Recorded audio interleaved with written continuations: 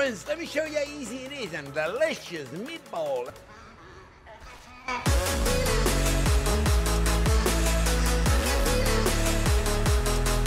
Oh my god.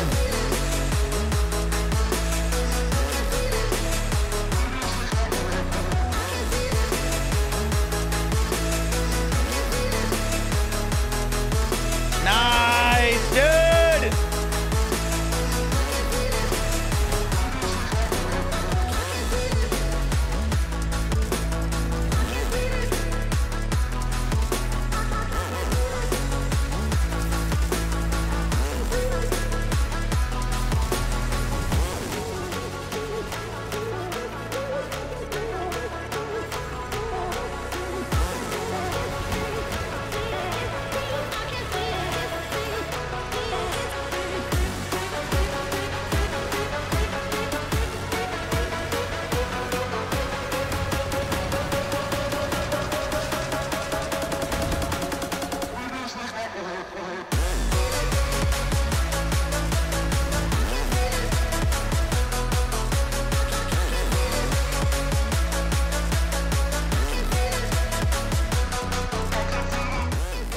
Yo guys, what is up? Max here, Diablo 4 video, and today we were going over my Meatball Sorceress guide. Now, this is the build that I started, and I made a guide for 1 through 50, and then I made an updated guide 50 through 75.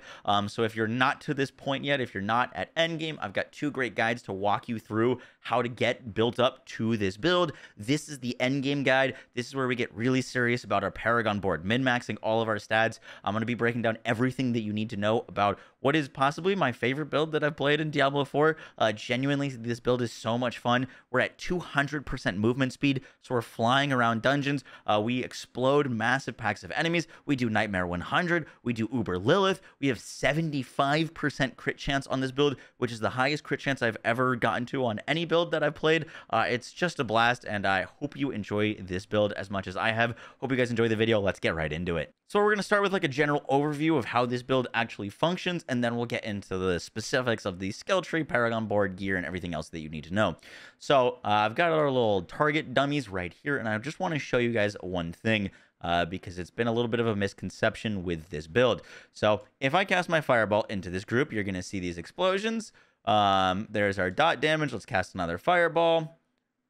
Right there. We hit for 1,000,000. We hit for 900k. So that delayed damage explosion right there is actually from the X-Falls Corroded Signet. This is a really important part of this build.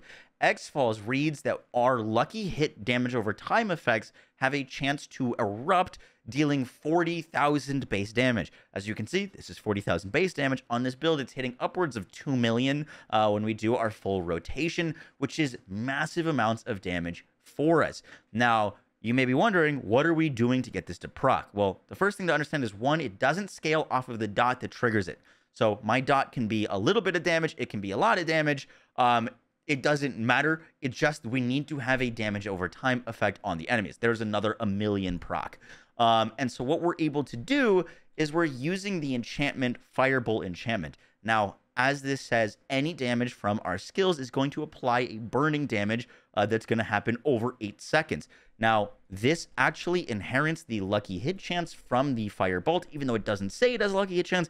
It does. Otherwise, we wouldn't be proccing X-Falls on this, because Fireball doesn't inherently have a damage over time. Fireball cannot proc the Corroded Signet for us. It's only when we pair the enchantment on Fireball that it adds a damage over time to it, and now we can proc these damage explosions to like make us do way more damage. So the very first thing to understand about this build is that, yes, our fireballs are being cast on a group of enemies and we're doing a ton of damage with them, but for anything chunkier, we've got X-Falls hitting for upwards of 2 million damage pretty consistently, and we're pairing a lot of lucky hit chance on this build so that X-Falls procs as consistently as possible. The next thing to understand about this build, besides the X-Falls doing a lot of damage for us, is that we are a crit focused build. I've actually removed all of our burn damage scaling. Anything that was increasing our burn damage is gone from this build. We are fully focused on crit damage and doing as much damage as possible with our fireballs. And to pair with that, we've got some of the most ridiculous crit chance that I've ever seen. So right now I'm sitting at 42% crit chance when I dash. I'm at 65% crit chance, which is a massive amount of crit chance. And then, for example, if I get any sort of kills, I'm going to get Sanguine Embrace. Sanguine Embrace is going to fortify us, and then I get another 8% crit chance on top of that. So that's like 73. With another thing that I was using earlier, I was at 75% crit chance, which is just ridiculous. Now, the way that we're able to get this much crit chance is through Esu's Heirloom. Esu's Heirloom was recently buffed. It's going to give us our critical chances increased by 30% of our movement speed bonus. So you're going to want as much movement speed on this build. One of the big ways to get it is actually dashing with these boots. Inherently, when you evade, you get 75% movement speed on these, plus they roll with base movement speed and movement speed after getting a kill, which will easily get you over the 100% movement speed mark. I've also got more movement speed on my amulet. And then when we go to my actual movement speed bonuses, just to show you how crazy this is, I'm currently at 143% movement speed, with it saying movement speed cap is 70%. As soon as I dash, 200% movement speed. So we are capped out on our movement speed, which makes this build feel so good because we're flying around. And we can also pair that with the Ravenous aspect. Lucky Hit, up to a 20% chance to increase your attack speed by 40% of your total move speed. Well, we're movement speed capped on this build when I'm dashing around, so we're getting 80% increased attack speed, which is just a ridiculous amount of attack speed. And when we use our ultimate, we no longer consume any mana. So then we can just absolutely rain down these fireballs. The more fireballs that we get to proc, the more damage we get to do, but also the more chance for X-Falls and the more repeated X-Fall pops that we get. And then we get all of these crazy explosions. And all of this together leads to one of the just craziest synergistic builds that I've played. Now that you get the base idea of how this build works, let's get into the gear specifics. So to start us off on our helmet slot, I would recommend using the Godslayer crown. Godslayer has a ton of synergy with this build. It gives us cooldown, it gives us max life, it gives us damage, but most importantly, it pulls in enemies. Now, the pull is really nice, one, because we're using Fireball as our enchantment, which when an enemy dies, they explode, and the closer packed enemies are with this, the bigger the like AoE damage explosions are, and also the more chance that all this damage is going to proc more X-Falls, because you're just grouping up everything so tightly, and those X-Fall explosions are hitting more enemies. So the Godslayer is really, really great in your helmet slot. If you do have a Shaco or a Harlequin crest, that is even better, but this build synergizes really well with the Godslayer crown. For your chest piece, this is where you're looking for as much defense as possible. I don't have a quad damage reduction chest piece. I'm still not even level 100, so I haven't really found anything too great yet, but I got damage from close and damage reduction from burning enemies, and then we're using the aspected disobedience to stack up even more armor. We are light on armor on this build, so disobedience is a must-have, and then getting another percentage armor roll is also really nice to have. Then for our gloves, we're using Gloves of the Illuminator. These are like the very only like must-have unique for this build, in my opinion. They give you +4 ranks of Fireball. They give you crit chance, Fireball attack speed, Lucky Hit chance to restore your primary resource, but more importantly, they allow Fireball to bounce. Now, the reason Fireball bouncing is so nice is because not only can it hit multiple enemies multiple times, but it can also hit the same enemy multiple times. Showing on screen right now should probably be a slow-mo demonstration of kind of how you want to space your character, and if you're spacing properly, which you just get used to, you can have your fireballs hitting enemies multiple times, which will just straight up double your damage, which is really, really nice once you get that spacing down. It's not that big of a deal, but it just leads to even more boss DPS on this build if you're standing in the correct position. Next up, for our pants. Now, I was not using Tabalts up until about level 95. They are not needed for this build, but they are more damage. So Tabalts are going to give us more damage, and then whenever we activate our Unstoppable, we're going to get even more damage, and most importantly, we get 50 of our primary resource back. Now, Teleport gives us Unstoppable, Flame Shield gives us Unstoppable, and whenever I dash, I am also unstoppable because we're using Metamorphosis. So that gives us a ton of primary resource sources. You want your Metamorphosis power to be as low level as possible, because the duration of this, you basically need to wait for the duration to kind of go away to get that unstoppable again. So at a level 1 metamorphosis, you only have to wait 2 seconds to get your resource back, versus a level 3 metamorphosis, you gotta wait 4 seconds to get 50 of your resource back. So that can be a bit of a pain. Now, if you are not using Tibalt's, and even if you are using it, one of the greatest things to put on this build is the Prodigy's Band. Using a cooldown restores up to 25 of your mana. Originally, I was using Lucky Hit restores, just using the straight up use your cooldown. Our Teleport's a cooldown, Ice Armor's a cooldown, Flame Shield's a cooldown, Inferno's a cooldown, and Frost Nova's a cooldown. This means anytime you click any of your spells besides Fireball, you're going to get mana back. So if you're having any mana issues at all on this build, I strongly urge you to use a Prodigy aspect. However, once you get the Tibalt's and you get low-level Metamorphosis and you're like practiced with it, you don't need that, and you can go for even more all damage dealt. We're focusing on a lot of like all damage dealt multipliers because they're also going to help increase the damage of our X-Falls explosions, which is why I'm using the Conceited on my ring, but we'll talk about that in a second. Next up, we're using Esu's Heirloom. I talked about this in the beginning of the video. More crit damage, mana cost, tons of movement speed, and a ridiculous amount of crit chance. This crit chance is so good. Once again, we're scaling a lot of our damage off of crit damage, so having a higher crit chance is going to massively improve your damage. Next up, we get to our weapon. Now, the best in slot weapon for this build is the Staff of Endless Rage. I originally wasn't using this, and then I tested at Nightmare 100. I tested with Lilith using Staff of Endless Rage versus using a Wand Focus. Now, let me explain the Wand Focus idea. The idea of using a wand and a focus is we get 15% lucky hit chance on our wand, and I was using a focus where I would get lucky hit chance with barrier, mana cost, all this cooldown, all of these quality of lives, plus we get 2 more aspects for a damage multiplier with whenever we have our barrier up, we do more damage to vulnerable, and we could crank up our attack speed even more. And this on paper was, I thought, what was going to be better than this staff, because we would get more X-Fall procs, we get 2 more aspects. However, that just isn't really the case. This staff giving us more fire damage, more core skill damage, damage to close, the multiplicative damage increase of Inner Flames, and 40% increased multiplicative damage for our every 3rd cast of Fireball when we're rapid firing these off, as well as the AoE that they cover. I just found that I preferred the Staff of the Endless Rage. If you do not have this yet, the like wand and focus combo works really well. You can stack up a ton of lucky hit, and then you get more X-Fall procs, and that on paper should be better. I just found that the Staff of Endless Rage was doing more single target damage and more AoE damage, and so this is why I'm using that. Next up, we get to our amulet. Now, on your amulet, you're really looking for movement speed and ranks of Devouring Blaze. Those are really great. If you can get cooldown and mana cost reduction, you're golden.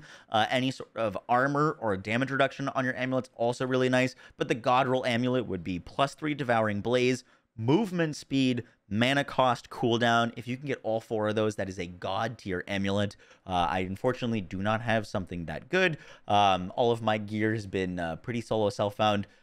So that's what I'm using here. And then on the actual amulet, we're putting the increase the crit strike damage of Meteor and Fireball by 60%, double this bonus against healthy targets. We are one-shotting most things, even in high nightmares, Nightmare 100s, with our Fireballs, and that's possibly because we're getting 120% multiplicative damage against those healthy targets, which is going to help us one-shot those things. Then we get the Fireball explosions more often, and it just is a chain reaction. This build is all about chain reactions.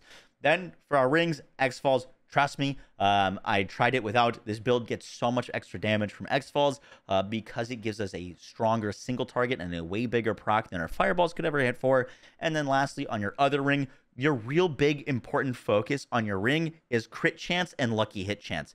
Everything else is great, but crit chance and lucky hit chance are your 2 most important. If you can get fire damage, that's great. If you can get damage to burning enemies, that's great. If you can get more crit damage, that's also great. I've got vulnerable here. Max health would be nice as well, but you're really just looking for even more damage, but most importantly, crit and lucky hit. And then I've got the conceited aspect that I deal increased damage while I have a barrier active, which we always have on this build, another multiplier for X-Falls and our Fireballs. But if you are not going to be using that, if you're having any issues with any mana, which I am not, you can use a Prodigy aspect to get all of your mana back every time you're casting any of our skills. For our enchantment slots, I kind of already covered this, but we're using Fireball. Whenever we kill an enemy, they explode. We got the modifier Fireball's critical strike damage is increased by 20%, increased to 30% when hitting at least 3 enemies. even more big crit explosions when we kill enemies. And then Fire Bolt enchant is the most important, honestly. We need burning damage applied to enemies. It's going to give us Devouring Blaze. It's going to give us our damage to burning. It's going to give us our X-Falls. It's really, really important. Now for bossing, I can take off Fireball enchant because it only happens when enemies die. So for like Lilith, this doesn't do anything. I don't take off Fireball enchant for like normal Nightmare dungeons or Nightmare 100s. You just don't really need the extra damage. But for bossing, if you're specifically trying to take this to Uber Lilith, I do put on the Frozen Orb enchant just for a little bit of extra damage. Whenever we cast a non-basic skill, we have a 30% chance to cast Frozen Orb, just a little bit of extra basic damage, and we'll get into that once we get to the skill tree. For our skill tree, we're just putting 2 points into any basic skill to get down to our core skills. Then we're using Fireball with the Destructive Fireball for more crit damage. We're coming over to Elemental Dominance. Your core and mastery skills deal 9% increased damage when cast above 50 mana. When we use our ultimate, Inferno, every single cast is going to get this 9% multiplier, which is really, really nice. Then we're coming over to our defensive skills. I'm using Flame Shield. Sorry, I'm a little bit sick, so I might be like coughing a bit. But we're using Flame Shield. With Flame Shield gives us healing. I really like this. Just another heal and more survivability. Teleport gives us the damage reduction. I'm not using Ice Armor's nodes. I'm just grabbing Ice Armor for a little bit more mana regeneration. Don't really find that I need the other things. We got so much barrier uptime. Then we've got Frost Nova. With Frost Nova makes enemies vulnerable. Just another guaranteed vulnerable on enemies. It's pretty nice. If you're struggling with mana, you could use Shimmering. I just don't think you need it. We're putting 1 point into Elemental Attunement for the chance to reset defensive skills. Only need 1 point here. This happens pretty often with this build because we've got high lucky hit, which feels great. We're going Glass Cannon for more damage because of course we are. Then we're coming down to our conjurations. Precision magic, super important, that lucky hit chance. We're putting 1 into Align the Elements and then 3 into Mana Shield. We're spending a ton of mana, so lots of damage reduction here. And then whenever we use a cooldown, we're getting more barrier. Once again, we deal more damage when we have barrier, so this is really nice. Then we're moving down to our mastery skills. Here we're not grabbing anything besides our Inner Flames. We deal 18% more damage while we're healthy.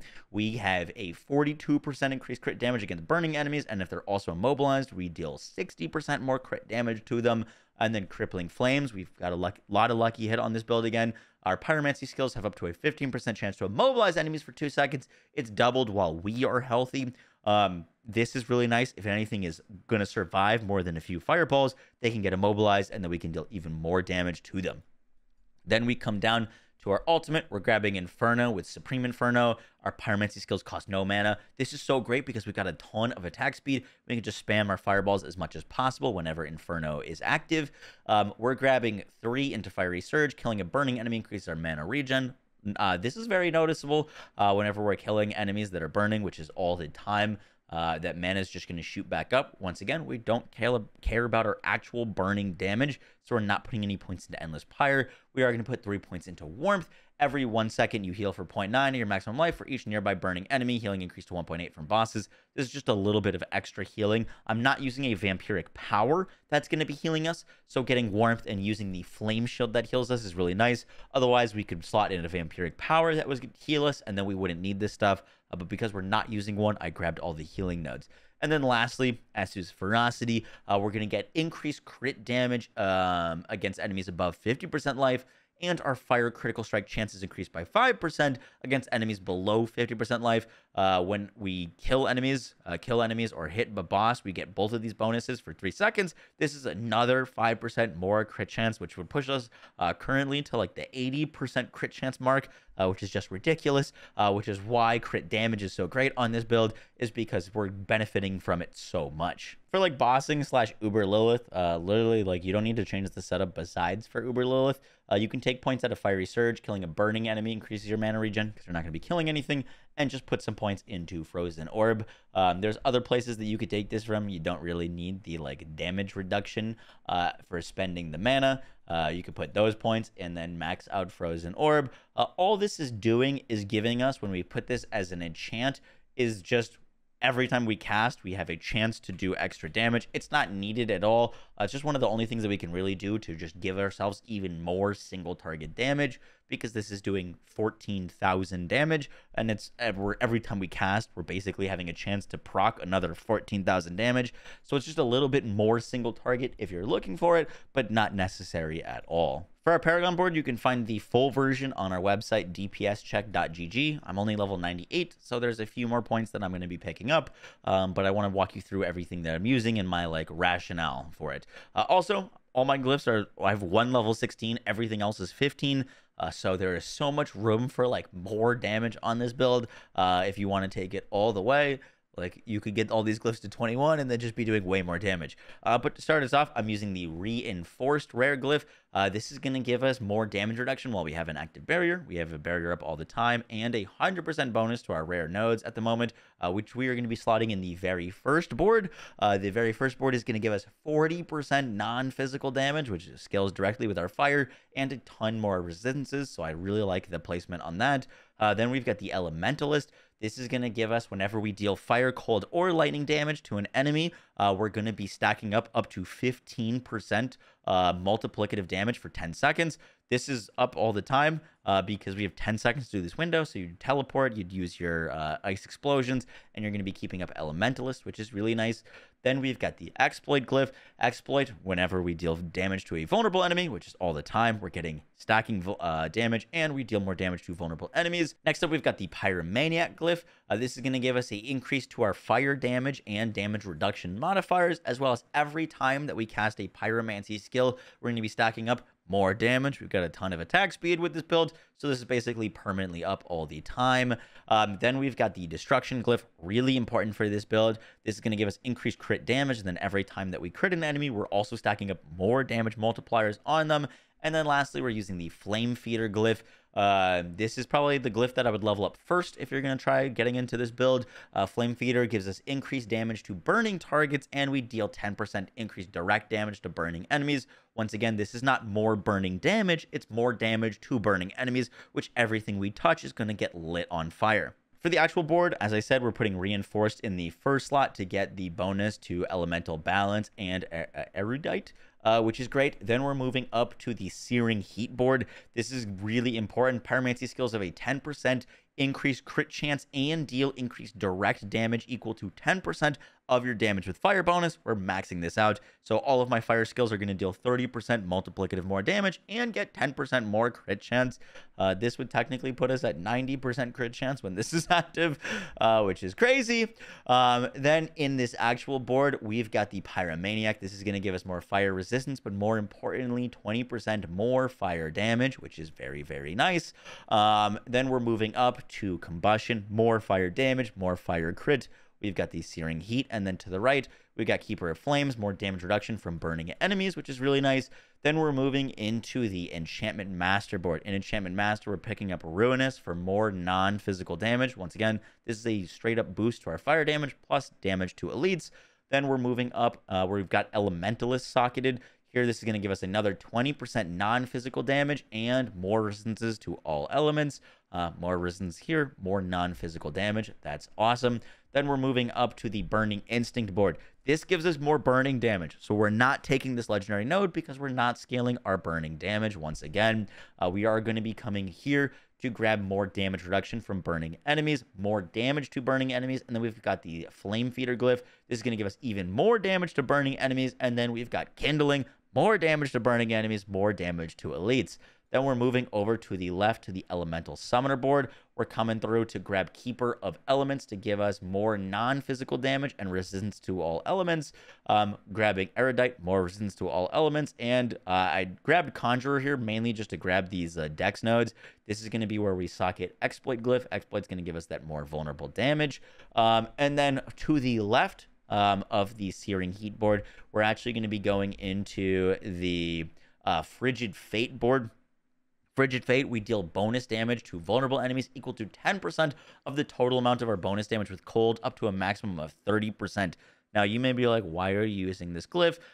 Any of our increases to non-physical damage actually gets this. So I don't have anything that's increasing my cold damage besides my increases to my non-physical, which is cold. So like, for example, this node, 20% non-phys, that is actually scaling this. And with my last points, which I've got, I think like 6 more points, I'm going to be picking up a bunch more non-phys so we can scale up Frigid Fate, because I'm missing a few like non-phys nodes.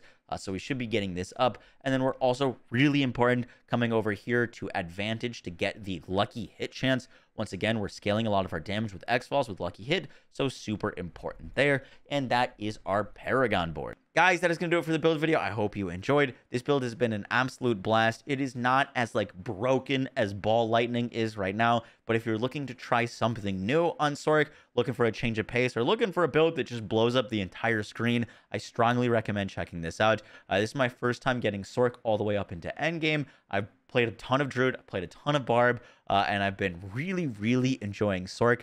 And I plan on checking out some more builds, but this is the build that I've been leveling with. It took me all the way to endgame, pinnacle endgame content. And if you're looking for something new or looking for something really fun, I really do encourage you checking this build out. I will catch y'all in the next one, guys. Take care. Peace.